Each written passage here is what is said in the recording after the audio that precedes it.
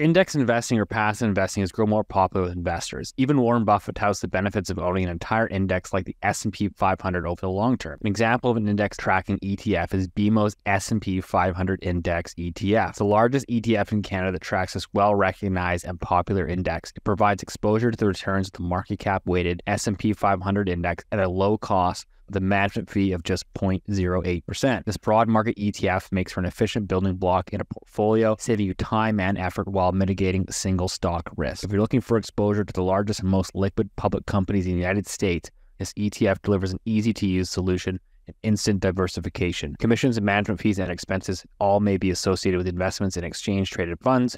Please read the ETF facts or prospectus of the BMO ETFs before investing. Before we get started, I just want to remind everyone that this information discussed today is not intended to be or construed as investment advice.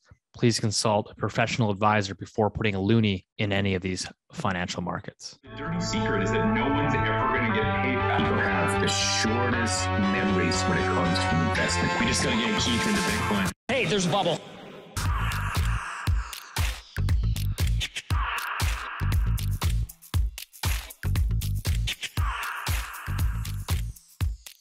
Welcome back to Loonie Hour, episode 122. As always, joined by the three amigos. We got Keith Dicker, IceCap Asset Management, 49ers, Super Bowl, Rich Diaz, Super Bowl. PGM. Rich, you're in the Alps. I'm in the Alps. I'm in the Alps. I'm in the small town of Zermatt. It's not Zermatt, it's Zermatt. And that's in Switzerland, my favorite country in the world after Canada. And if you ask me, I'll tell you why. But yeah, I'm here with having a mini ski vacation. My time in Europe is slowly dwindling, so I think this is like one of our last jollies. I know it's kind of a reach to go from Montreal to Switzerland to go skiing, but in some ways it's cheaper, in other ways it's painfully more expensive. How long is that flight? 5.5 hours. But I fall asleep. I fall asleep as soon as the plane takes off.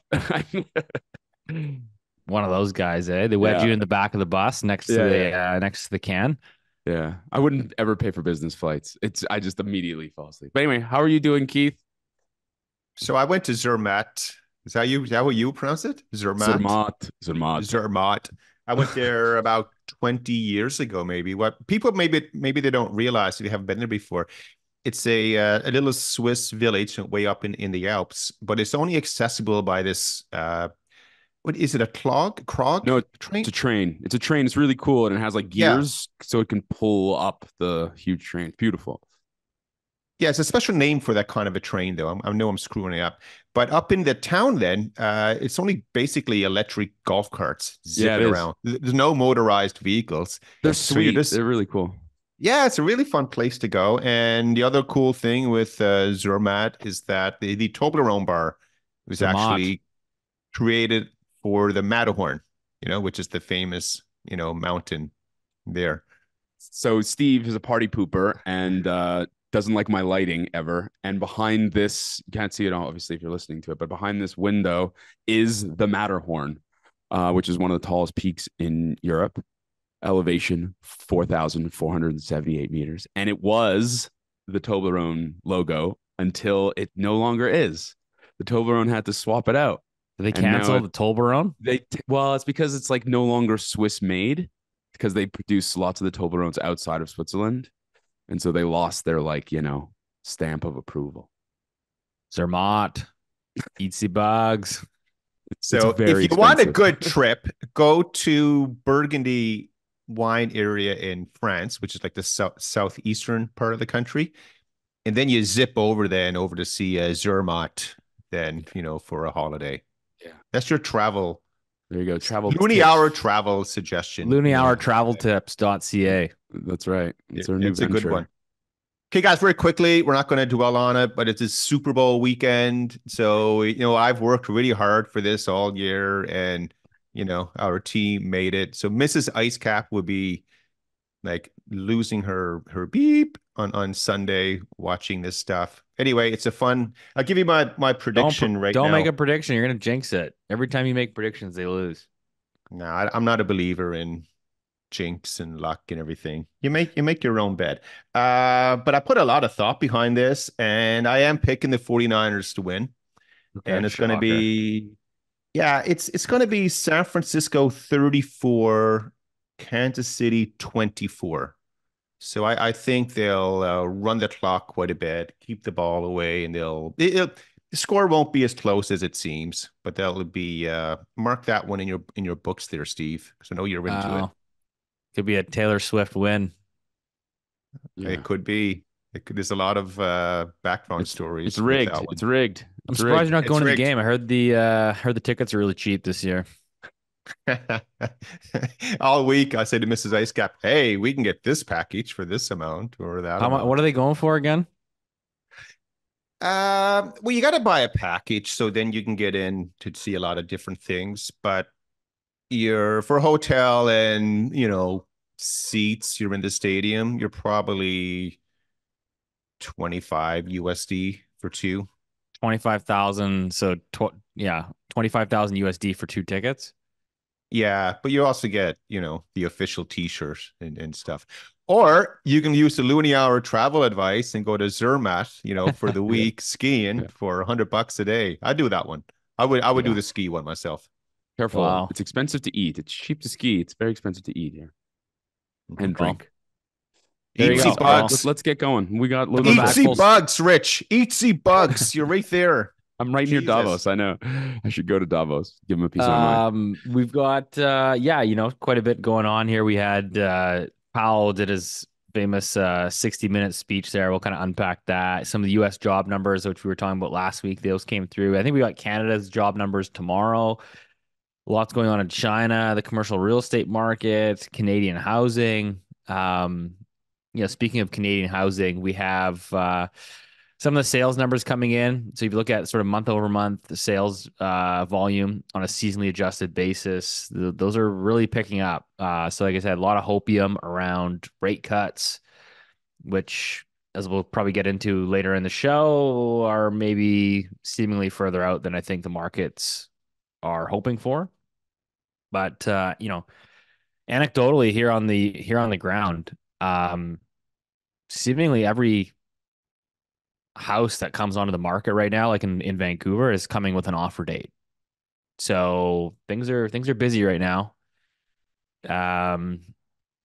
You don't set an offer date unless you're confident you can get multiple offers. That's kind of what we're seeing in the housing market. So if you're Tiff Macklem listening to this show, housing is accelerating on the premise that they think you're going to cut rates. So I have a question, Steve, about that.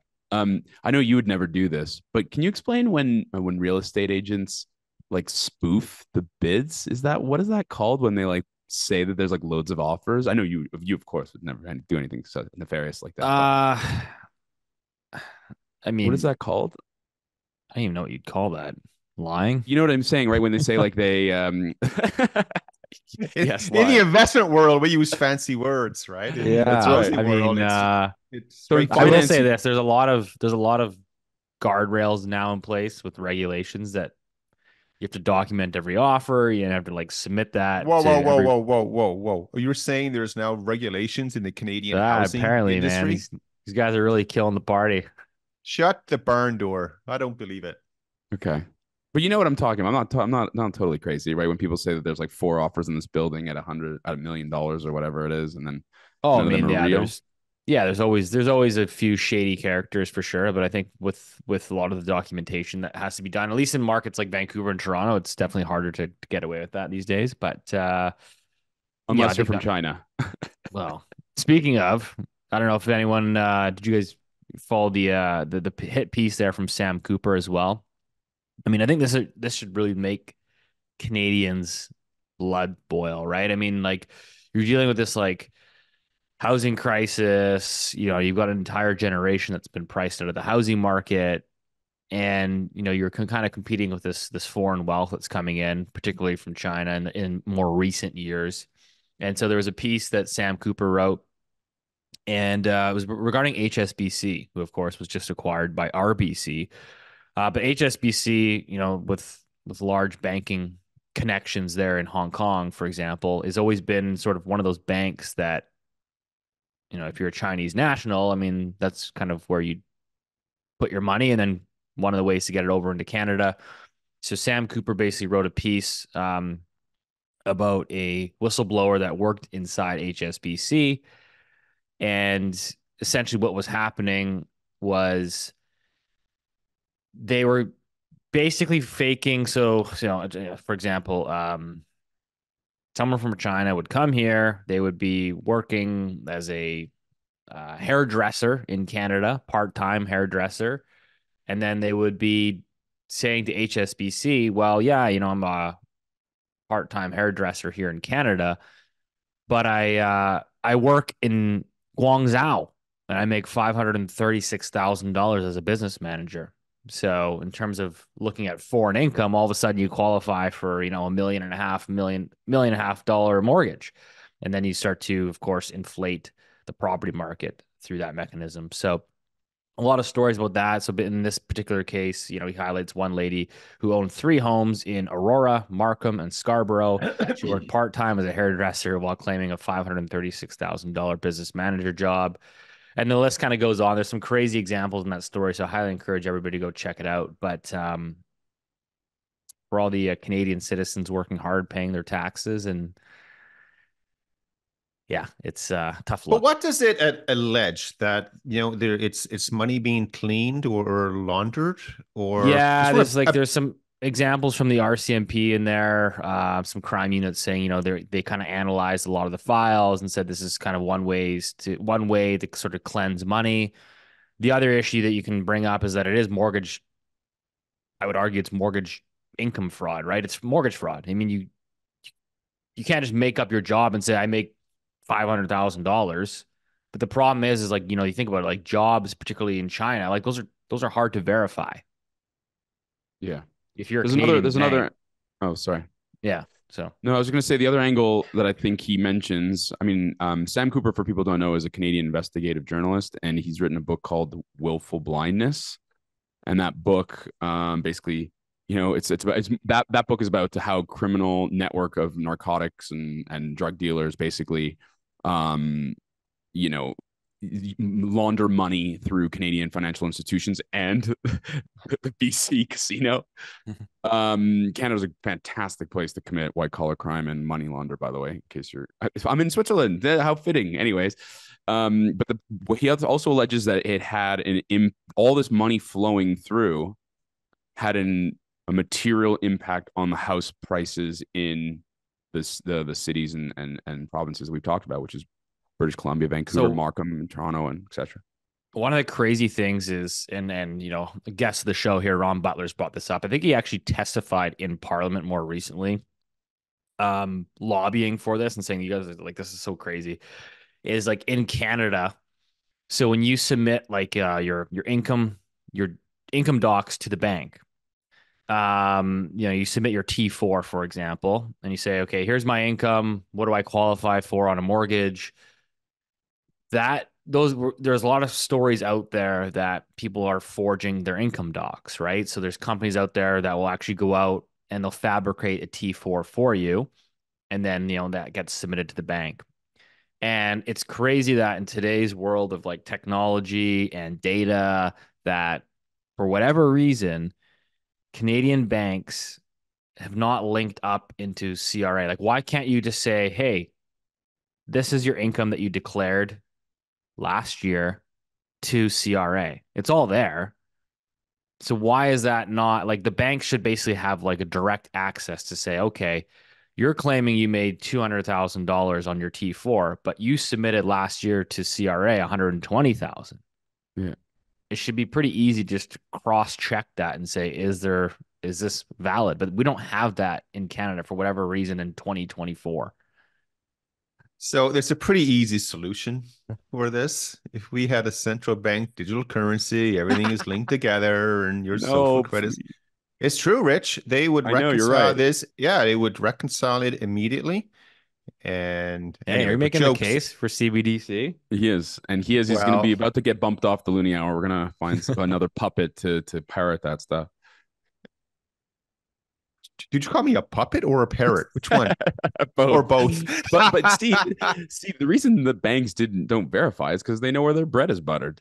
That ultimately, I don't disagree. It's like right? the easiest logical change. You're like, well, why does nobody actually implement this? Like, It's because they make money off of issuing mortgages and Totally. securitizing them, and away you go. But I anyway, mean, it's a good again, story to coming follow. back full circle, I think that's the same case for HSBC. Like everybody kind of like more or less turns a blind eye because everybody's compensated and the bank's making money. And, you know, if the result is higher house prices, it benefits those that are already in there and everyone's That's right. getting wealthier. And, you know, the 40% of Canadians that are shut out, too bad.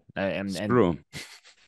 People just want to buy a home. That's all they want. Five Sam Cooper's houses. amazing, though. People who aren't familiar with him should look. I think he has a Substack. We'll give him a free plug. Hopefully, we can get him on the show one day. But Well, he's like amazing. one thing with HSBC, I mean, we've talked about it here before. I mean, they are really the US dollar conduit for China through Hong Kong. That's the way it works. But they they were caught red-handed laundering money for the Mexican Yeah, cartels in the US. I'm going to say a couple of years ago. I don't know what the time frame was for it. And I mean, the irony with all this is that, as an example, if an individual did it, and like if it, Joe Blow was laundering money for the Mexican cartel in the US, he ends up in jail. HSBC, they neither confirm or deny the charge. How do you yeah. phrase I that, can Rich? neither Something like, I can neither confirm or nor deny. yeah, the allegation like that. Anyway, but they pay a fine, right? That's it, and they, Yeah, they go on, and it just, and all of a sudden we have this going on up here in our world, and it, in one way, it is what it is with the financial system. Like, it cannot be perfect. It'll never be perfect. There's always going to be leaks and, money, flowing in and out through different cracks in the system. It's just getting highlighted here now because of the challenge, this severe challenge we're having with housing. And, it should be an extremely hot topic. And this is what maybe Ottawa should be really focused on, instead of the other private bill that was floated this week, which, whenever you're ready for that one, Steve, we'll jump into it. But that'll be a good way to compare, like, hey, what's important in Ottawa for some people and what isn't. Totally. So there was a new proposal out from an NDP. I'm going to let Rich kind of chime in here, but basically, Rich, why don't you take it away? This is your bread and butter. well, I mean, okay, so it was a private member's bill. From, if I'm not mistaken, the deputy leader of the NDP. NDP, Charlie Angus. He's a big deal in the NDP. I mean, I don't know what that means, but He's a it's not wrong. MP. He's a Canadian author, journalist, broadcaster, musician, and politician. That's what his Wikipedia says, anyways. But Does he he's have a been a hammer member. and sickle on his LinkedIn page? He may. He may. He may. Well, He's been a tell us what the bill federal is. member of parliament for the riding of Timmins, James Bay, since winning the 2004 election. Yeah. So So they there you wanted go. to introduce Bill. I think he introduced Bill C 372. I'm reading it right now, and it's called an act respecting fossil fuel advertising. And you can go and just Google it if you want. It's on the Bank Parliament of Canada website. And the preamble is about climate change, etc. And it's basically about, it's an act. It's called the Fossil Fuel Advertising Act. And it's it's about, it is the opinion of fossil fuel advertising currently deploys techniques which knowingly mislead the public and fail to disclose the health and environmental harms associated with their use, impeding informed consumer decision making, blah blah blah blah blah. And it's, yeah, so that's it. But in that bill is something that Eric Nuttall, who's he competes, I guess, with Keith for as a portfolio manager, but he's very, very specific to energy, and that's really his bread and butter, rather than sort of a more different, more than a broader based investment manager. But anyway, so he said, and this is literally Article 8. It says manner of promotion and prohibitive elements. It is prohibited for a person to promote a fossil fuel or the production of a fossil fuel. in a manner that states or suggested that a fossil fuel, its production, whatever, is less harmful than other fossil fuels. So think about how crazy that is. And then the thing is, if this bill goes through, it would make it illegal to do such things and subject to 2 years in jail and $1 million fine. So if we had an advertisement and we said that natural gas has 50% less emissions than coal, then I guess we would run afoul of this legislation. I mean, there's obviously a little bit more details, but that's the upshot of it. It's absolutely bonkers. Totally bonkers. And you don't even need a tinfoil hat to snuff this one out. This is like all over the internet. It's been widely covered here by CBC, Globe and Mail, et cetera, et cetera. But yeah, I'm 2 reading, years in I'm jail. reading it off I'm reading off the Parliament of Canada website. Sorry, keep going. Sorry. Yeah, 2 years in jail, $1 million fine for basically suggesting or promoting. Like, for example, I think if you were saying, hey, listen, we've got this widely followed, Canadian podcast, and, Rich is bestowing the benefits of fossil fuels, natural gas being a better source or a cleaner energy source than coal, that hypothetically under the bill, that would be illegal and you could be sent to jail. So if anyone's looking for a spot in the Loonie Hour, we got potentially one spot open up very, very soon. I thought I was out as well. Oh, you're right. That's right. We're both. I'm the puppet. We got another thing to talk about as well. Rich, you'll find some nice girlfriends in jail there, bud. Yeah, thanks. Appreciate that. Hey, I'm open-minded. Listen, this is absolutely totally nuts. Don't drop the soap, Rich. Don't drop your soap. But it's totally insane. It's again anti-science. I mean, if you genuinely do care about reducing emissions, that would be something that you would really care about. I get it. It's a private member's bill, but it tells you sort of the views and attitudes of people and the priorities. I mean, that's what Keith mentioned earlier with the priorities of what, instead of fighting systemic money laundering that is making housing unaffordable in Canada, they want to punish advertising of the most important commodity known to man. And then it's fascinating in a kind of horrible way, Keith. I don't know. Commodity that has basically bestowed our current living standards. I remember last year or something, I found this piece on, I think it was on Twitter or somewhere. I think it was in a small Italian town or village. And every year that they'll take the politician from the local area who they feel has been the least effective, just to put it mildly, for the year. And they actually put him on this little floating raft that leaks, and it floats out into the lake or pond or river until he's in a cage and it floats. Do you guys remember seeing that? You showed us. I think you've actually already talked about it on the pod, but it's worth reminding. Yeah, I think now we have our candidate for this year. I nominate. You said he's been in Parliament since 2004. 2004, yeah. Man, that's a nice career. I mean, I think the bigger story here is, like, I know, like, people are like, oh, we should, like, stick out of the politics and stuff. I think the bigger story here is just, like, the mismanagement of some of these policymakers and where their thought processes are, right? Like, we know, like, Canadians are dealing with, we've got a cost of living crisis, a housing crisis. You've got rampant drug abuse and homelessness flooding, these major metropolitan cities. And we've got so many issues. And this is the one that this is where this guy's head is at. And I think it just kind of angles the whole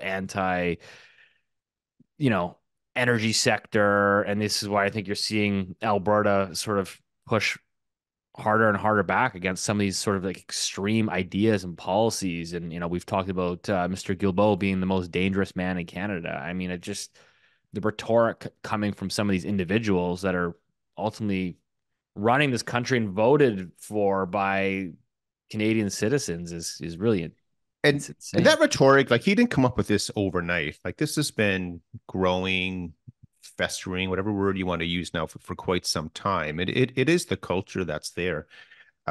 What has me very concerned with something like this, like, it's literally, remember that movie, The Minority Report? Mm-hmm. Oh, yeah. Great movie. Yeah, yeah, you get arrested for something you're going to do in the future. Like this is a thought crime. And today, it's, well, if you believe that, oil is not useful, is the opposite of Rich's t-shirt, I think, something like that. We want to put you in prison. If you disagree with the government, we're going to imprison you. We're going to cut off your bank accounts and stuff. And again, it is, I would It's a slippery suspect slope. it's very slippery, Steve. And it's going, like, you're at the top of the Matterhorn, you're almost ready to summit, and then you just, whoa, you go down. But hopefully the pendulum will swing away. Can it get any more severe than this? You know, it can, of course, with CBDCs, but we continue to go closer. We're flying closer and closer to the sun.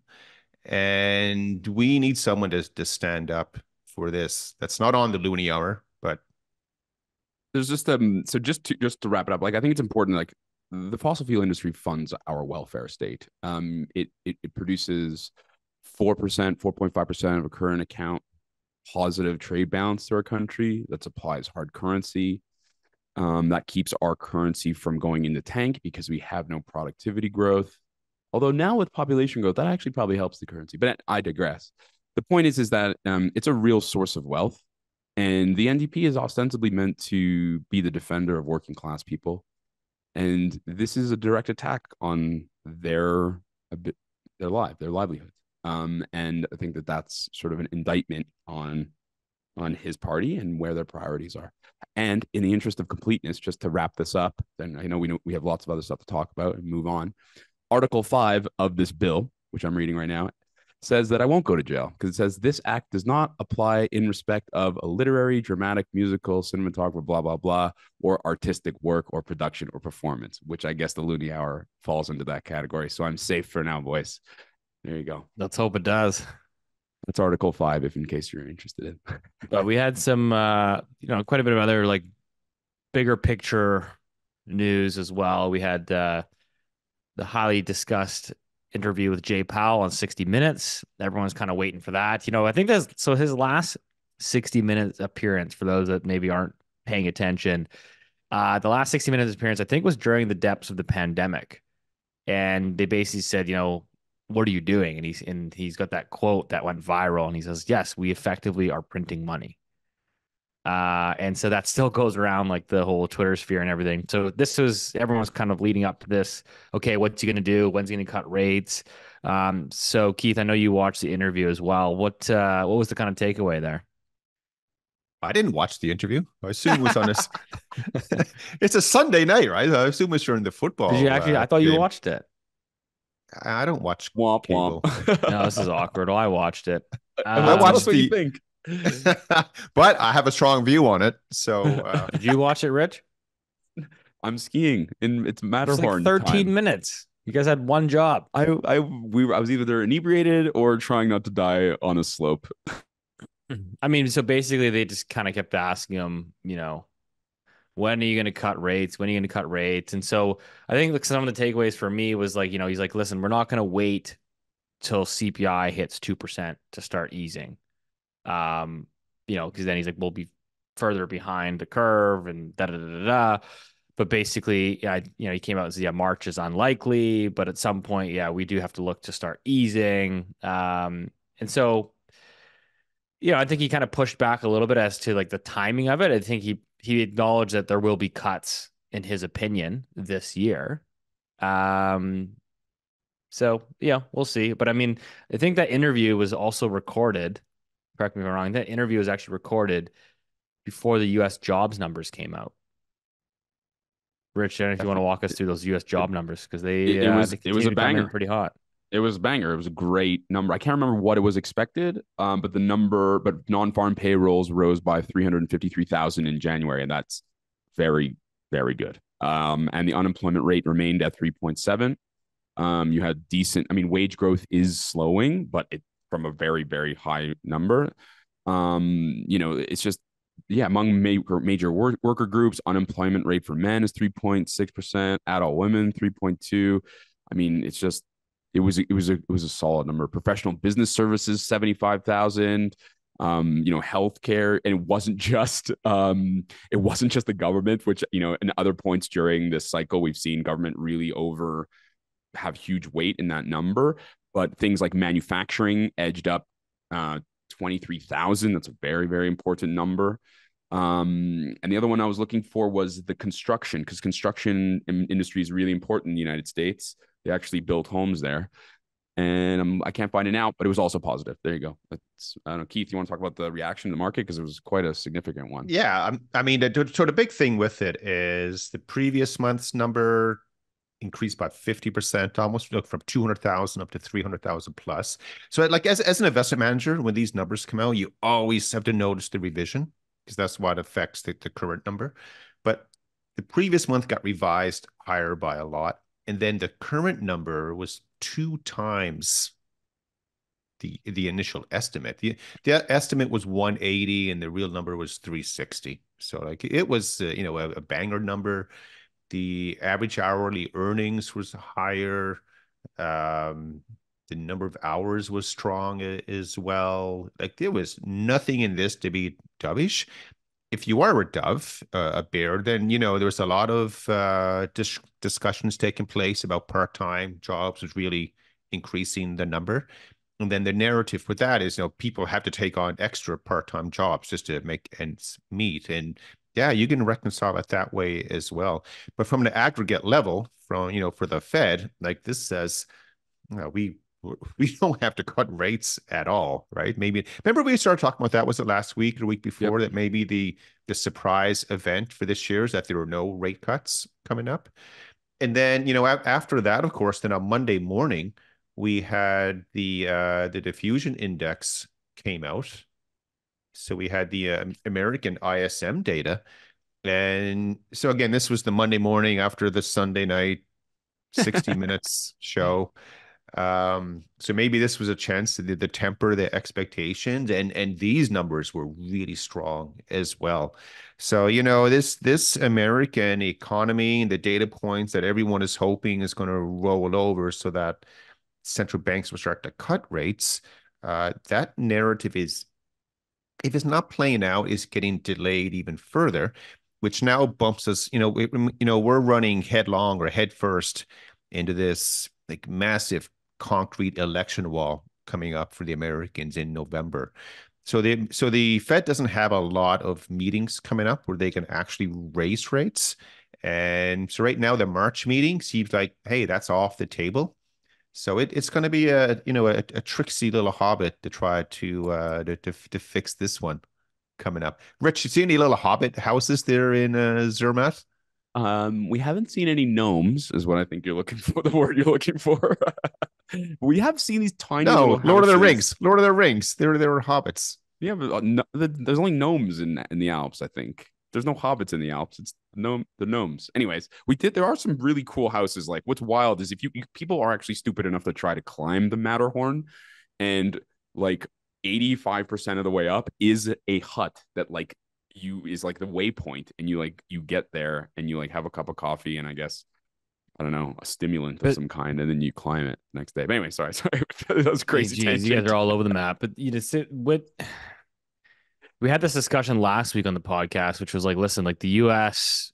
in terms of, an economic shock or recession, it doesn't seem like that is going to come from the U.S. It's going to come from somewhere else. And so I think that just kind of reaffirms, our views in the last week or so, right? Which is U.S. jobs numbers came in, ISM came in hotter than expected.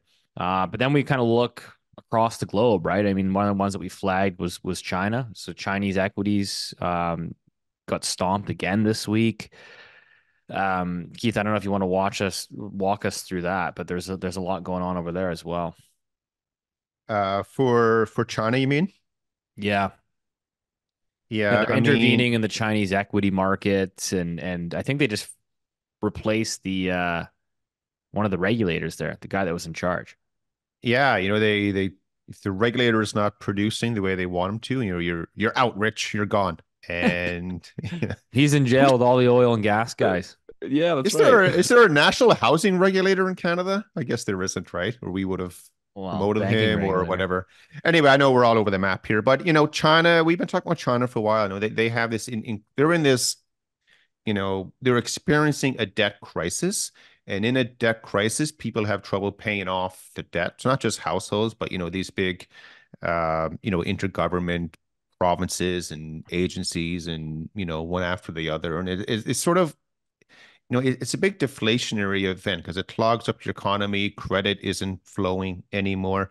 So you have that taking place. And so what's interesting right now, so China, it's a centrally planned economy, which means the government out of Beijing, the CCP, they say we're going to grow by this so much, we're going to hire this many people and all that stuff. Whereas everyone else in the world, it's you set a policy and then you see what happens afterwards. The result is the result as opposed to, goal seek on your spreadsheet. So it's a centrally planned economy. They have this staggering debt loads. They have a closed capital account, which means if you put your money in the country, good luck getting it out, unless you have a good friend at HSBC, of course. And now, what they have a pegged currency, so the currency doesn't freely float in the market. People will say, "Oh, it does float; it's out of basket," but that's not true. They keep it very steady.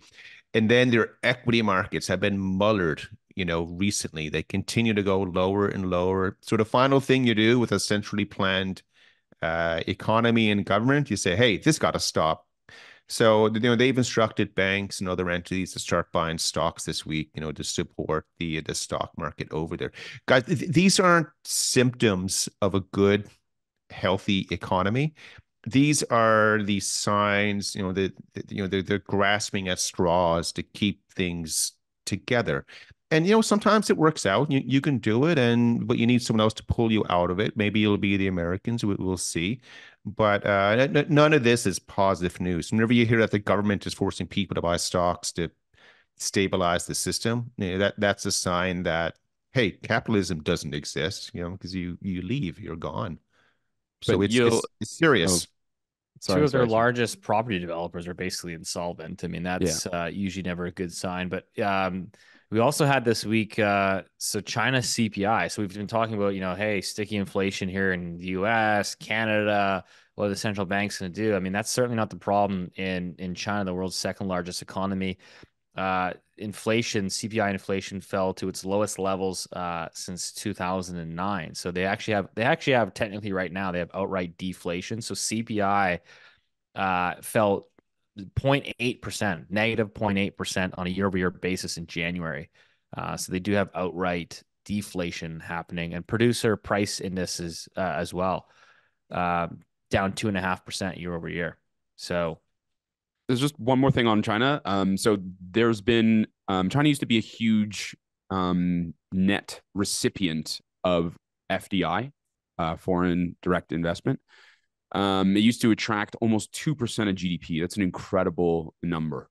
For the first time in a long time, they now have a net outflow of money. So yes, they have a closed capital account, but their money does leave in certain, and also it's a net FDI number, right? So it's sort of the balance of inflows and outflows. And what that's basically saying is there's Chinese companies that want to invest in, Indonesia or Vietnam or wherever, but there are fewer and fewer companies that want to invest there. And so that outflow is one of the reasons. I mean, if you have a portfolio flows, you have direct investment flows, and there's other types of flows. But that's one of the reasons that the stock market is not doing well, is that people, what did you say, Keith? It's return of capital rather than return in capital or return on capital.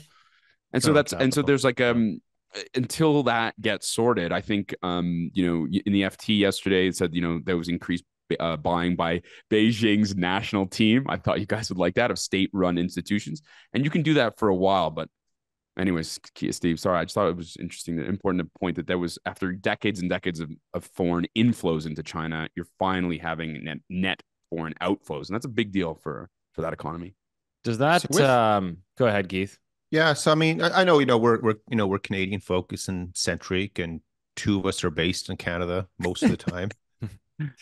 But again, we bring up these global observations with because we want to share with everyone here in Canada that what happens outside of Canada potentially has the higher probability of impacting us, domestically and locally.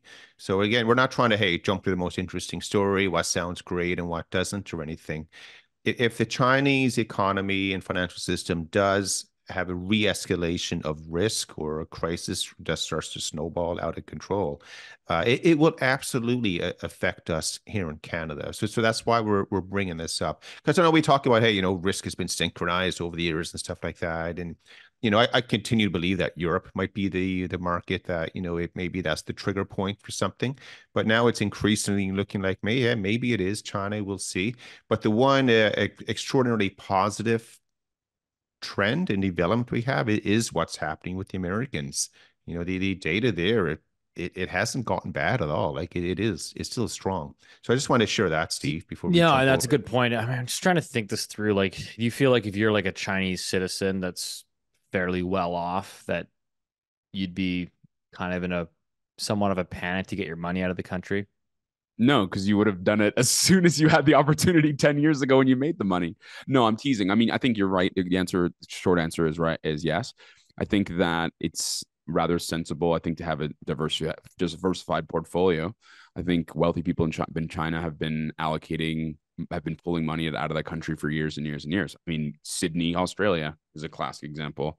Hong Kong, before they really put their teeth into it, is another example. All over the world. I mean, and that's why, for example, just for when we bring it back to Canada, why insisting that our pension funds only invest in Canada is a stupid idea. You want to have sort of that those shock absorbers from outside of your jurisdiction. Do you also feel like, from a inflationary perspective, that the second largest economy is going through this deflation event, and potentially Europe? I know, Keith, you flagged that as like, hey, these guys are still kind of screwed. Like, does that economy get into sort of a deflationary environment once again? And then you've got two pretty large major players that are really, disinflationary, deflationary. Is that almost the bailout lever for the Fed and for guys like Tiff Macklin with the BOC, which is like, you get some help from the outside, because right now I don't there's I to as we've discussed, I don't think there's a whole lot of air cover right now to be cutting rates in Canada and the US. Like, Yeah, I mean, in the West, or I should say Canada and the US, we still have this inflation problem, that we all talk about. A deflationary problem is created when you have the bursting of a debt bubble. So when someone can't pay back their loans, remember, one person's loan is another person's asset. So let's just get extreme. Let's say all the bonds in the world go to zero. And people would say, hey, that means there's no debt anymore. It's great. But, pension funds lose 30% of their assets. Your balanced mutual fund that's just lost 40% of its assets and stuff like that.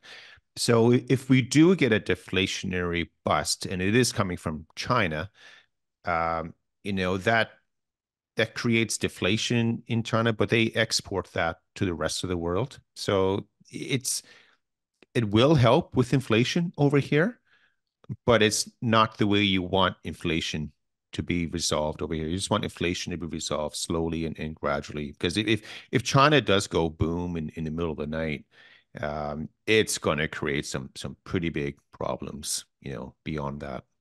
well, yeah, I I don't think think that's an there's ever excellent like an question. easy way out. So I just want to give you credit, Steve. I think that's an excellent question. Honestly, I think that's probably on the front of minds of lots of policymakers and bankers, and it should be on the mind of a lot of portfolio managers. I would just say that the inflation you're seeing in Canada, we really are beating a dead horse at this point. So I apologize for our regular listeners and thank you for staying tuned in, is a function of the population growth and rents. Whereas China exports deflation in the form of consumer goods, which we know has come down. Commodity prices there, they consume, 40-50% of all of the commodities you can think of. Maybe not oil, but you know what I mean? Copper and iron ore and blah, blah, blah. So there's pockets where China's disinflation or deflation would be quite acute, and that would trickle into Canada.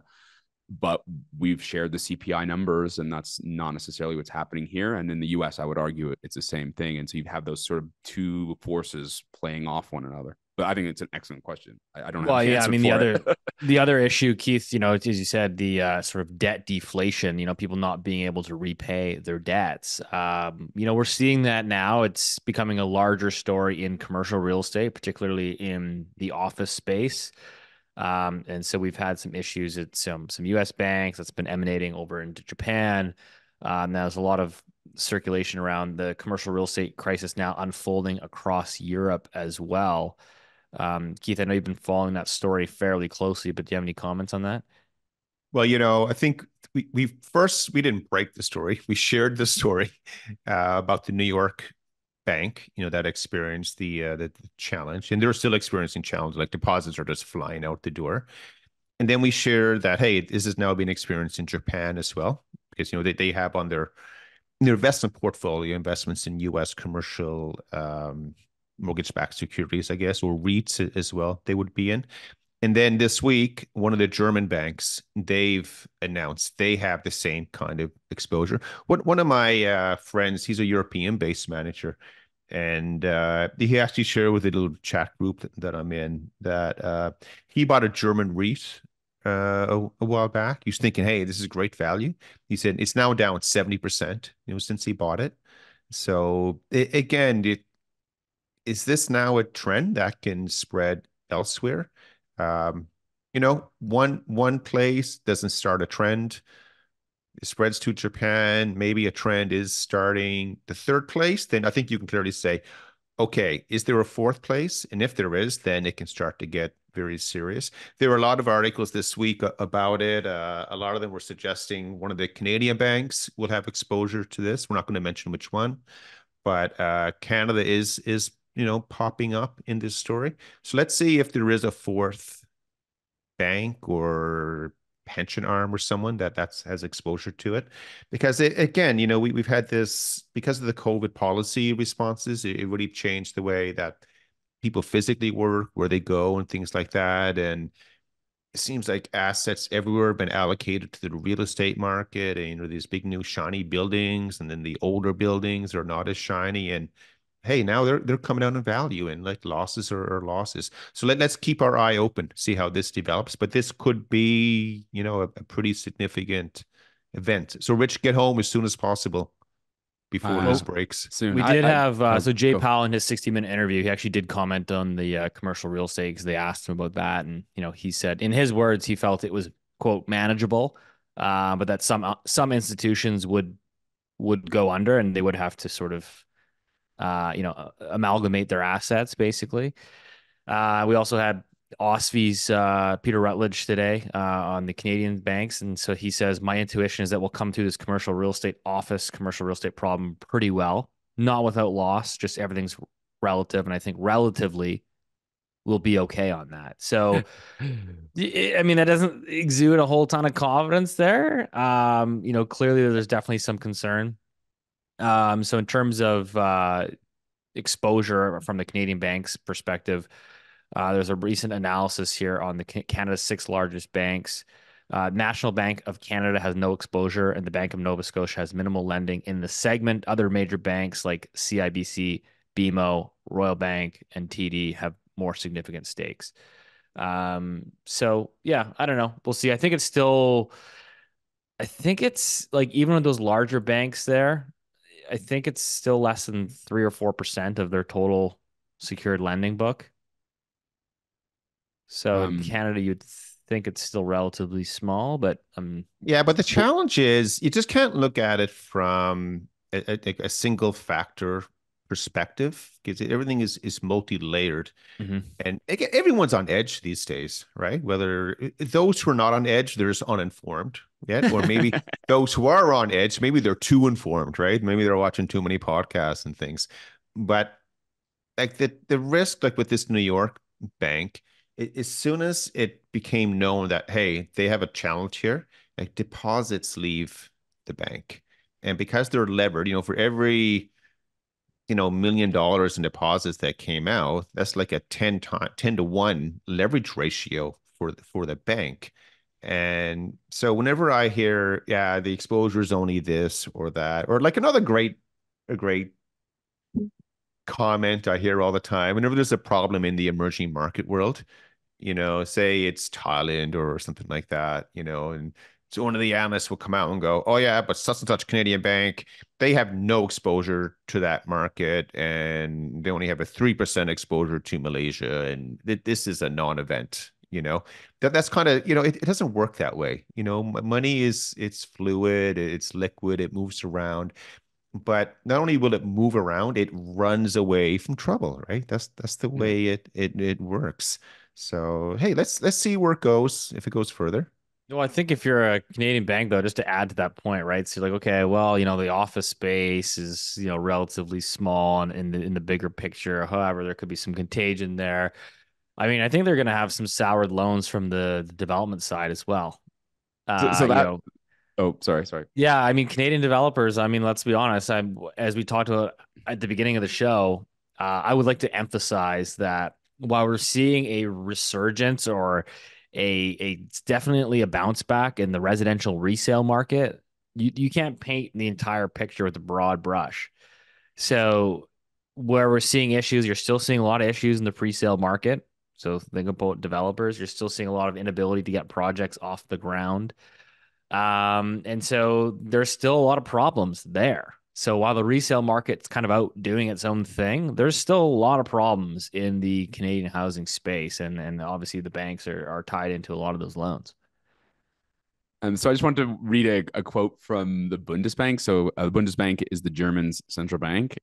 Pretty good one, I think. Until they kicked out Jens Weidmann, who was like an arch hawk and didn't want to support the Greek bailout. But anyway, that's a conversation for a different day. They said to Keith's point, said the outstanding volume of loans granted by the German banking system to the U.S. commercial real estate is comparatively small, but relatively concentrated at individual banks. And that's probably an accurate statement, but as Keith, eloquently said, it misses the trick. It's like if one bank has loads and loads and loads of U.S. commercial real estate loans goes bust, well, they have, they're connected to other banks, and we saw this in the 2008 housing crisis. Where all these different companies were sort of linked together, and I'm not comparing those two events, but there are certain similarities, and or I guess I am comparing those two events, but they are different. But those similarities do exist, and that I just thought it was a classic central banker comment, Keith, that basically typified what you were saying. Yeah, I mean, another way to watch this now, what I'm looking at, you want to look for action in the repo market. So if I mean the street, like the industry, they know very quickly if someone is in trouble or not, and if they are, you don't want to play with them. You stay away. So if no one's willing to play with you, to lend you money overnight or to take your deposit overnight, or if they do take your deposit, you're not going to pay them very much, because you got them, they're in trouble. But another way to watch this, if it develops further, is to watch the repo world or other kind of liquidity markets, and then you're going to be able to see that, hey, yeah, there's now a risk here in this system. So we're not there yet, but these are all little, clues and secrets. Speaking of that, there's been so there's a little bit of discussion in the last week or two about the Bank of Canada sort of intervening. And so there was some commentary about Scotiabank as well came out and talked about basically what's happening is the Bank of Canada has been injecting liquidity. So there's been an upward drift in CORA, which is the overnight repo rate, basically in Canada. I don't know if you've been following that story at all, Keith. Yeah. Yeah, absolutely. Initially it didn't seem like it was too much compared to what's been happening before. But I've been looking, increasingly into this. And, at the end of the day, it represents there's a lack or declining availability of acceptable collateral in the system. And that's what's happening. And again, this is another sign that this is going in the wrong direction. In the wrong direction, it's, things are getting tighter and tighter like that. So I know a lot of people have pointed this out and they are correct to point it out. And no, it's another one of these clues that we'll continue to watch, but it's an important factor again. for our economy. Maybe we'll have some jobs being created on Friday. As a reminder, what's today? For Steve, Thursday. anyway. Rich, today's Thursday, right? That's right. Yeah. So by the time you're listening or watching this on Friday, the Canadian jobs number has already come out. So we'll, or Steve calls it the random number generator. Well, hey, let's see the random number generator. Speaking of jobs, so we had Bell Canada, which is pretty large telecom there, slashing, coming out and announcing that they're cutting 4,800 jobs, 4,800 jobs across the company, which is one of their largest. I don't know if I call it a restructuring, but largest job layoff announcements in recent history. So, kind of Wait, mirrors, I think. on that. Yeah, Oh, go ahead. sorry. No, I was saying on that, for those paying attention at home, remember how Rogers absorbed Shaw? They cut 1,300 jobs for restructuring. And now Bell Canada is cutting jobs. Remember, everybody, this is an oligopoly that massively over earns. And how do I know that they over earn? Because if you compare their return on equity versus companies of comparable size in the same industry in other developed rich world markets, they have, I don't know, 50, 70% higher return on equity. We get charged the highest mobile phone rates in the world. And lo and behold, they're consolidating their business and cutting employees, and they're raising their prices. Remember that they raised their prices a little while ago. And so the oligopoly money train keeps on ticking. Sorry, I couldn't help but add that. I feel like we still continue to see a lot of these media headlines commenting and noting all these job cuts. It seems like, the earnings numbers come out, they do okay, and then immediately after that, we're cutting jobs. Well, I mean, one way you can improve your net income is by cutting your costs. And what is the largest cost for most companies? Employment or labor, right? Well, I I agree with that. I just think it's not necessarily symbolic of incredibly robust economy, is it? No, I don't think so. No. But again, there's difference between Canada and the US. And I think also there's differences in these types of companies. I mean, you could make the case that if you're an oligopoly and you have your consumers buy the short and curlies, you don't need to invest in infrastructure because you have no competition.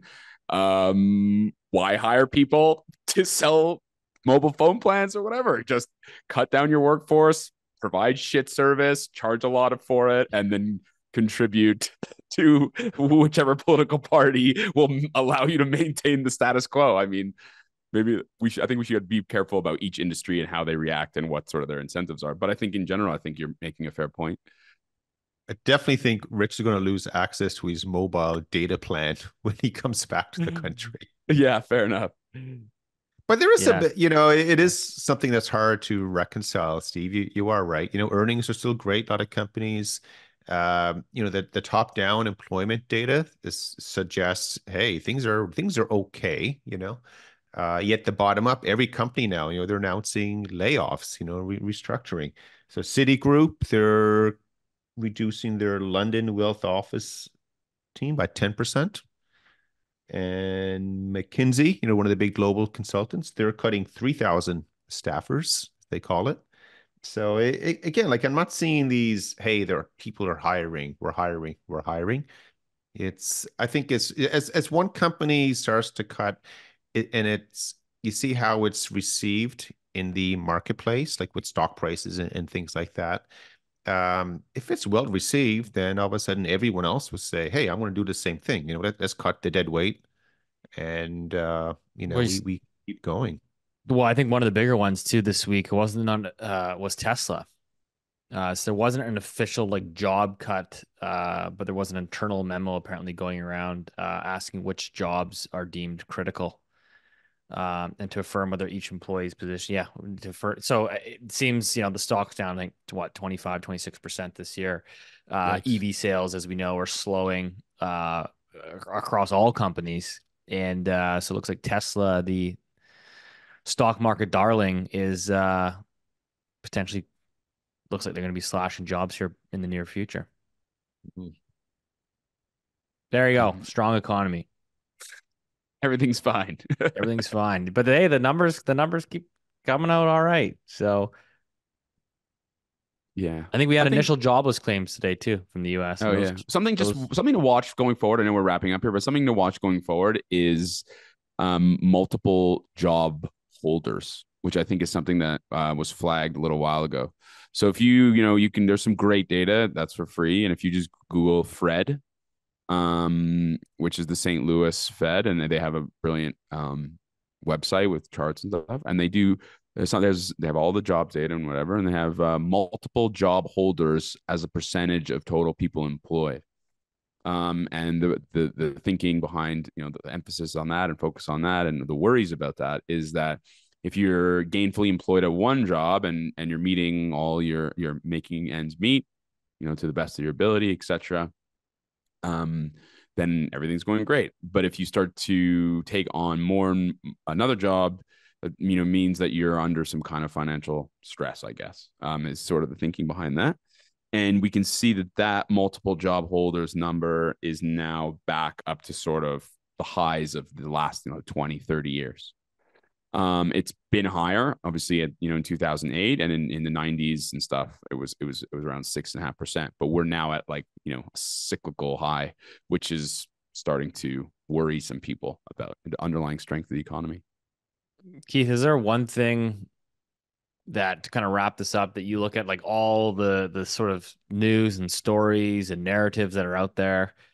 Is there one thing that you look at in particular and say, like this is the thing to watch? Yeah. So we always try to separate the current narrative with markets, because they can go two different directions. The narrative might be amazing and markets are in the gutter, and then, you have the opposite taking place. So right now, there's plenty of reasons to be concerned about the world and markets. But yet when you look at, just talk about equity markets, that's what everyone tends to gravitate towards. They're hitting new highs again here right now. A lot of the sort of models and data points we look at, though, for broad equity markets, so it's pretty toppy right now. Like, this isn't a place where you'd want to get aggressive, and adding to the market, because it is suggesting, we have two outcomes coming up. Where market will trade sideways to choppy for a few months, or we get a pretty nice correction here, sort of flush out, the weekends, and then you start again. But that's what we're looking at right now. And then the other part of the world that, we think if you're not considering this outcome, and then you're sort of neglecting, your role as an investment manager. And that is the potential for oil, you wake up some morning, and it's at 100 or 125 or 150, because if, something crazy happened in the Middle East. If that doesn't happen, oil can easily, go down this $60 range, maybe, with weaker demand and everything. But I think you need a plan in place for these potential outcomes, where the probability is probably a lot higher than normal. But these are the things that are jumping out at us. It's again, this is a big election year for a lot of countries, a lot of markets, and obviously the American one is the biggest one coming up with in November. Rich? Yeah, for me, I think it's what we discussed a little while ago, and you sort of alluded to it, and it's sort of, I think it's inflation. Remember, one thing we kind of skipped over when we were talking about the jobs market, and we talking about the strength and robustness of the U.S. economy, is that deficit spending is insane. Last year, I think it was 8.4%. I think it's dropped to 6.4% of GDP. That's an incredible amount of money printing, you could argue. And you're doing that when your economy is effectively at full employment. And so, until that changes, and make no mistake, by the way, it doesn't matter who's in power. I don't think Donald Trump's going to run a balanced budget. But anyway, my point is, at full employment, running those deficits with the constraints that you have in the market, I think inflation is something that people aren't paying attention. That's something I really got my eye on. I could be wrong, but I think we're going to see it to carry higher. There you go. I think it's a good place to end it. Keep an eye out for tomorrow, Friday, Canada's random number generator. That will be a key indicator here for Tiff Macklem at his next meeting. So we'll be watching those numbers. But as always, we'll see you next week.